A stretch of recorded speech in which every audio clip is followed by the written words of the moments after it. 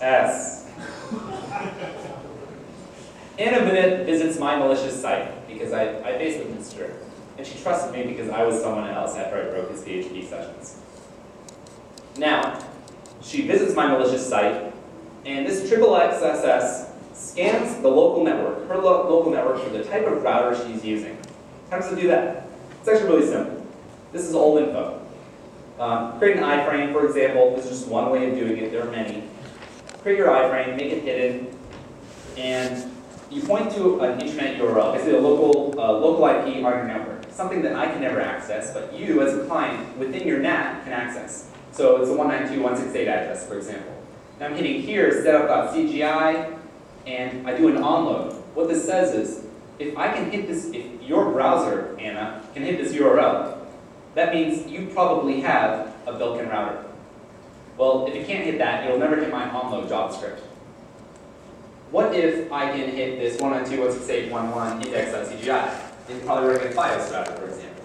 The list goes on. So you can basically detect any HTTP-based router. All right, that's cool. What next?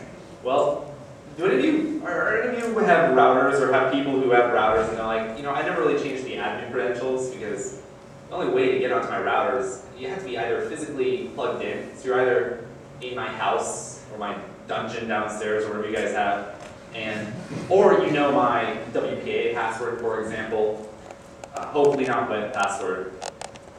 So how are they going to be able to access, my internet? They're not going to. They're not going to be able to log in. So they don't set, they don't change admin, or my favorite password change me. And they just leave it for the router. I'm not talking about WPA. I'm talking about admin credentials for your router. Well, what if you visit a malicious website and it detects what router you have, and then again creates a form and then submits? You can now log into someone's router. You can log into the router with their default credentials, even though you're not on the network. You don't have access to their network. All you're doing is their web browser is propelling this vulnerability and basically propelling this exploit for you. Pretty cool. Now, this isn't necessarily necessary in our geolocation triple XSS attack. So what happens? Anna visits the site. We scan for the router type. If necessary, depending on the router, we may need to try to log in. We may not even need to log in at all. Then we XSS the router. All right, so we're going to XSS the router and load remote malicious JavaScript. So, for example, this is a real exploit on FiOS routers, where it hits an XSS and then it accesses a remote URL with JavaScript. Accesses that JavaScript. What's that JavaScript do? Well, being a router, you have a MAC address. Every network device has a MAC address. And it's similar to an IP address, basically the unique identifier for the piece of hardware that you have. Now, the MAC address typically is not a big deal. Knowing that MAC address, it's not big information. It's kind of like knowing an IP address. It just tells you sort of where something is. You can't really communicate with anything by a MAC address on the internet. You can only do that internally on your network, in general. Now, we use this remote JavaScript to basically access a local page on the router. Basically a system information page, for example. So what we'll do is we'll use this Ajax thing I learned about a couple years ago, accidentally, and we will access the system info and pull the MAC address and then send it to me. So Anna visits the website, loads this malicious JavaScript, it accesses your router's MAC address and sends it directly to me. All right, that's nice, but why MAC address? Like, what's so cool about that? All right, so if you don't know, just ping it, right? Here, I'll help you. Open your browser, type www.bing.com, all right? When the search box opens, type in Google, and hit enter, okay?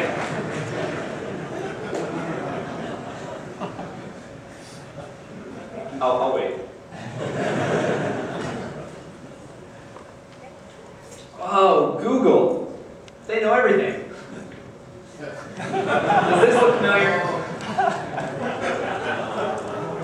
It was spying on me once, late came out. This is the Google Street View car. There's only one.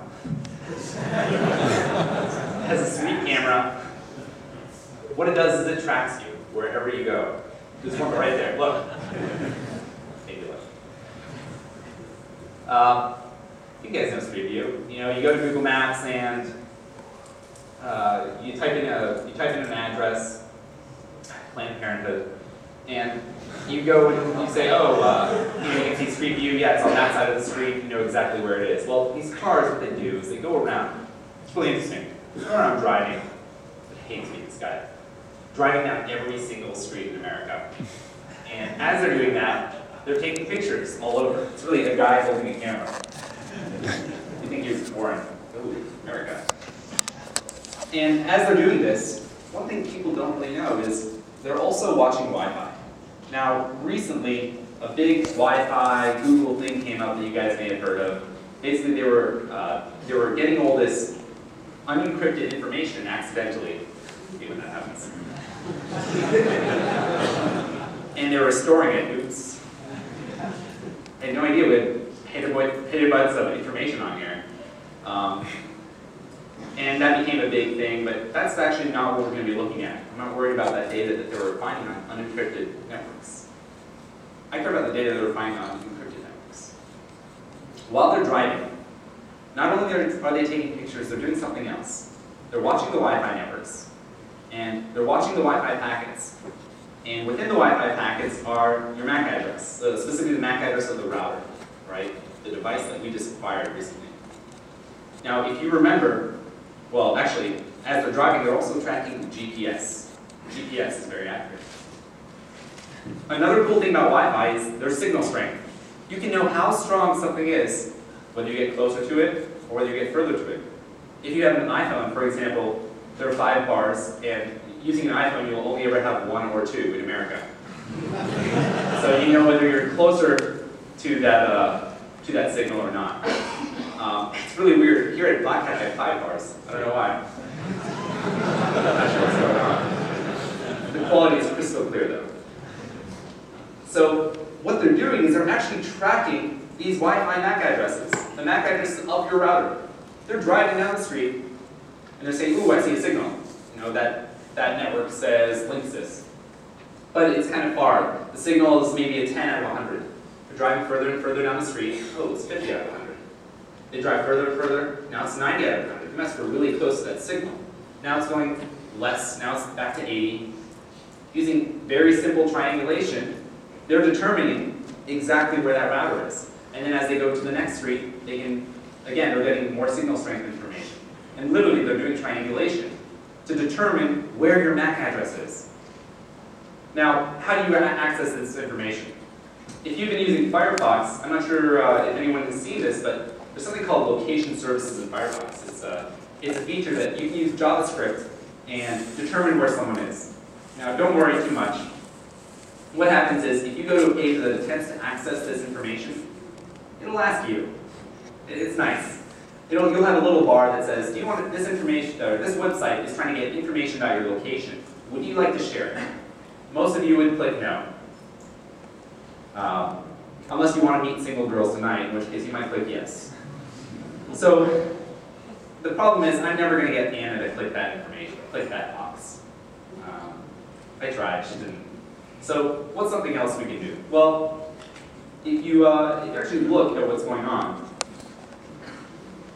when you click that button, share location, Firefox, what it's doing is make an HTTPS request to Google, because they know everything.